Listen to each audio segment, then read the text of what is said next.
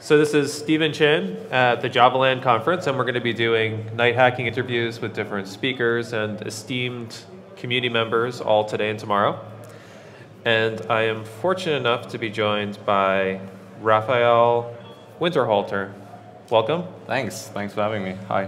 And we're going to chat a little bit about what you've been doing with Byte Buddy, bytecode introspection, all sorts of good stuff. And this should be a very geeky interview, I'm hoping. So that's why we have your laptop hooked up so we can project some stuff, and hopefully you'll have some fun stuff to play around with. Yeah, definitely. So where are you from in Germany? I'm from the area of Munich, approximately. Okay, very cool. But I live and work in Oslo these days, so I've been there for about 2 years now. How do you like Sweden? It's Norway, but I like it a lot. Norway, sorry. No worries. I make the joke a lot there, so that's a popular one. No, I like it a lot. It's there's a really great Java community there and a really very active user group. So both personally, I like it a lot, and also professionally, there's a lot going on. Awesome. Yes, I have to go visit Oslo one of these days. Definitely. So let me swap over to your screen so we can take a look at what's happening on your desktop. And it looks like you have some cool stuff going on there. Yeah, not so cool yet. So far, it's more or less calculation hell world program. I created a calculator class down here, which just takes an array of values and creates, computes the sum and returns it. So we are doing this here, and then we print the result. And what I want to do now is I want to use an open source framework that I developed. It's called Byte Buddy. It's used for runtime code generation, and I want to use it to more or less implement an aspect. Sounds good. Let's give it a try. Yeah, so what I want to do is just more or less, change.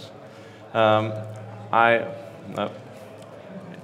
create just an annotation, and I call it log, right? So I just have something here, and then I'll annotate this method with this annotation. And what I want to do is I want to more or less intercept all calls to any method that is annotated and want to log the method call onto the screen. This is something, very classic example of aspect-oriented programming, right? And normally you would hook up something like aspect-j, or you would have to register this calculator in a Spring container, something like that to introduce this. But I hope, at least with my framework, we can do much better. So what I am going to do is I want to use a Java agent, which is a lesser known feature of the hotspot virtual machine, or any Java virtual machine, but it's a very powerful one, and we can basically use it to do a lot of cool stuff. Java agent is more or less just a pre-main method, so it's a convention. We call something a pre-name, and we give it a string of arguments, and we give it something that is called an instrumentation. An interface that the Java virtual machine implements for us, and which allows us to hook into the class loading of any Java program. And, cool. This is a standard feature, so you can use this without Byte Buddy, obviously. But normally, the problem with using this interface is that it gives you an array of bytes representing a class, and it wants you to transform this array of bytes into another class, which is a rather difficult task because we're dealing with compiled Java code here. So that's where Byte Buddy comes in. This is where Byte Buddy comes in, exactly. So what Byte Buddy allows you to do is it allows you to define a so-called, it allows you to define an agent builder to do these things more easily. What we can do is we can just say, okay, we want to rebase a type, and let's just say for now any type, right? So this is a simple lambda expression. We would have a type interface here, so we could say type get name. We can do this now as well. With get simple name, and we just say equals live coding never works. So we just say, okay, the simple name is calculator, right? Just like this class here that we defined here. And then we want to have transform it. So we can just say, okay, we give it a transformer, and this is again a functional interface. So you can use it with Java 8 as such. What we can do here is we just take a builder, and we say any method which, and this again is a lambda expression, any method that get and declared annotations is annotation present. And when we say log class, so this is maybe difficult in presentation mode. I'll go out of presentation mode so we have a little. Is that more readable? Room. Yeah. So for people on the stream, they're going to see the same resolution as your monitor. Brilliant. Poor Michael's going to have more trouble. You can get closer to the screen, Michael. Sure. So now we see the full picture. So we say we said, okay, any type where the type name equals calculator, do you want to transform, and then we want to take any method that is annotated with the log annotation, then we want to intercept it with a method delegation. This is a Byte Buddy concept. The method delegation is more or less we want to go into any method call and we want to redirect it to somewhere else. And for now, we just take our log aspect that we already defined here. Let's format this. Okay, we look into this right away. What we do, what have we here? We have one transform, install on. Yeah, and then we want to install it on the instrumentation. Oops. So Byte Buddy works more or less with dependency injection. So you can just define any method on any class. So you can use Java Beans, but you can also use static methods, which we will do here now.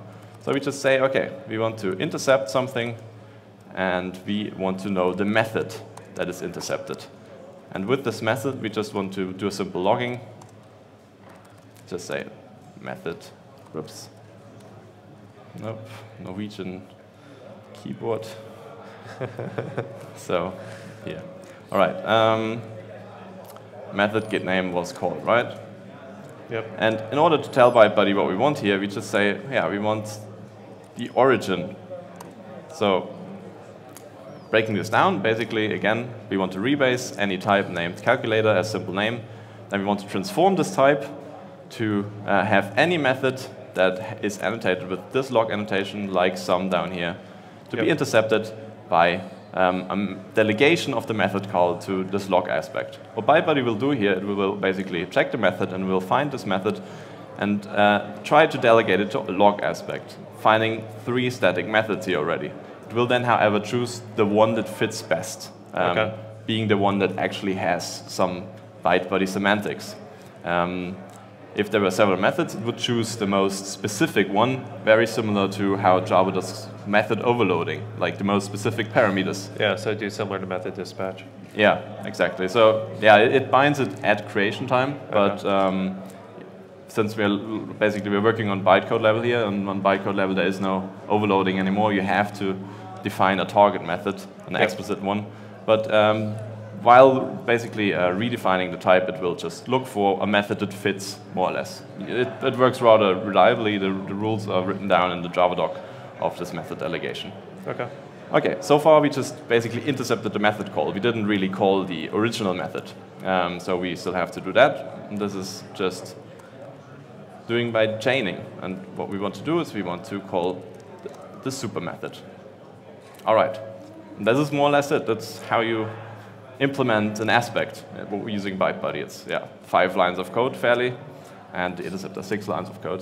Cool. So this is definitely that's the problem yet, because we cannot. We have to attach an agent. You normally do that by putting it on the startup parameters for the VM command. However, there's something called the attach API, which isn't really suitable for production, but it really works well for unit testing. So we do it here manually. We call it pre-main method. Normally, if you put a Java agent, then you don't need to put this. Then this pre-main method, it's more like the main method just for this agent. It's a separate line of code that is run before the actual program is run.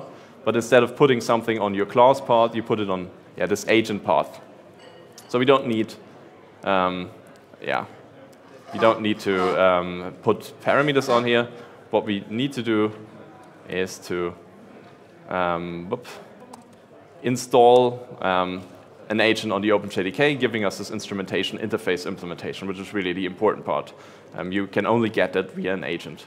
And on the OpenJDK, it works using the attach API, so now it should run. So let's try. I hope it works. Yeah, so sum was called. That's from the interceptor here.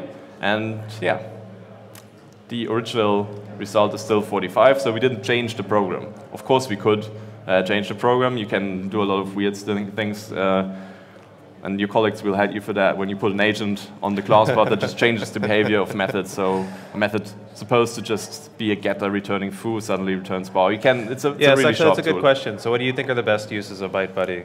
What do you see your users? Yeah, I would say like cross-cutting concern, things that where you need so far to put on really heavy containers like Spring or something. When you only want to do something simple, right? We just want to log method calls on instance level. We don't want to drag in something really heavy. We don't want to change the build routine. We don't want to necessarily bring in aspect tray and like the heavy guns. We want to do something simple, and then there should be a simple way of doing that. And also the scale, so you can have several agents on startup, and these will just be redefined step by step. So we could, additionally to this log annotation, we could have a, I don't know, a security check annotation, right? And suddenly we have, so we could extract the annotation if this was not called log, if this was called like secured, right?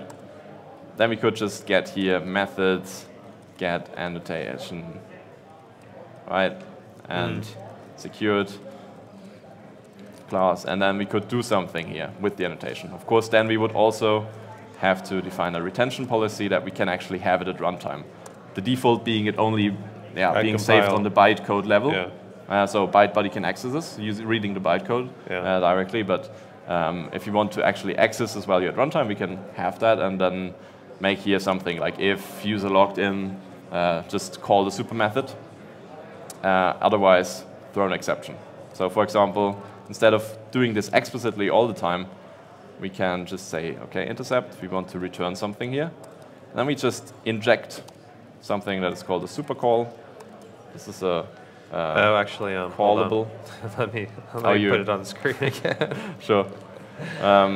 So now we just have this one here. What we additionally need to do is to tell Byte Buddy that it should, since we return object here, right, instead of int, this doesn't work out, right? An object can't be transformed to an int. So using runtime type, Byte Buddy will attempt to cast the result that we get here. So we just return the super call, and we need to have the contract of the exception fulfilled, which works since Java bytecode doesn't know checked exceptions. So again, you can do really weird things here. You can throw a checked exception from a method that doesn't declare this exception and will actually happen at runtime. Again, your colleagues won't like you for that, but you can. So, but what we could do now is we could say, okay, if this security check is valid, we call the super method, which is the original implementation, implementing this summing up of the values. If the security check fails, we can just throw an exception. Again, this would be 10 lines of code compared to strapping up an entire container. And you can actually, since annotations are... Yeah, no, that's pretty cool. Yeah, and annotations, if a class loader cannot find an annotation, it will just ignore the annotation other than interfaces or like an entire framework. So you can more or less put on the security check or off the security check on the class path, and depending on, not on the class path, on the agent part, and depending on if the agent is there, it will actually do the security check, or in a test environment, for example, it will just not have it at all. So it allows you to write more modular applications. Yeah, so like, since you're actually developing Byte Buddy, then you must actually do a lot of bytecode hacking to get all this stuff working. Yeah. So how do you like hacking JVM internals? It's a lot of fun. Working, I mean, documentation could be better sometimes, while bytecode is fairly well documented. The Java spec is very precise. Once you get into it, it's actually really good that it is that precise. In the beginning, it might be a little bit frustrating. But I mean, bytecode is just scratching the surface. Bytecode is not really the bare metal. The JVM does so much to your bytecode.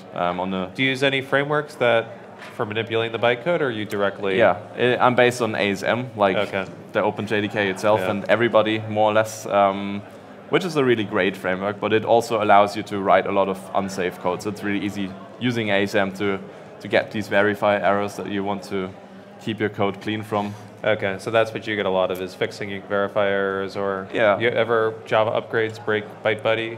Not so far, but I mean that's more or less a problem always when working bytecode, while Java, the programming language, is compatible.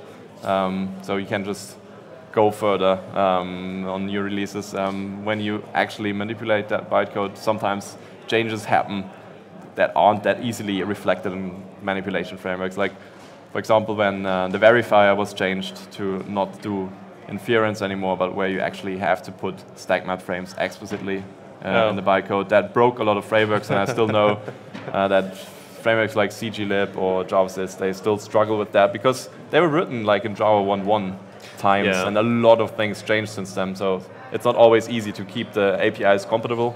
That's my luxury, that Byte Buddy is rather new, so I don't have these problems yet, but I'm pretty sure I will get there. Yeah, and I noticed you were even using Lambda-style interfaces, like Stream-style interfaces for your API as well, which is really clean and elegant. Yeah, that was one of the intentions as well. I'm fortunate enough to have known that before I started working on Byte Buddy. I mean, it's about a year old now, so I knew that Lambda expressions would be there. That definitely is an advantage. Nice. All right, so that's a very exciting framework. I hope folks watching the program give Byte Buddy a try. What website should they go to find more information about Byte Buddy? Bytebuddy.net or just Byte Buddy on GitHub. So either way, they linked it together anyways. And reach out to Rafael on his Twitter handle if you have any questions about it. So, thanks very much. Thanks for having me. For the short interview, and enjoy your time at JavaLand. I will definitely.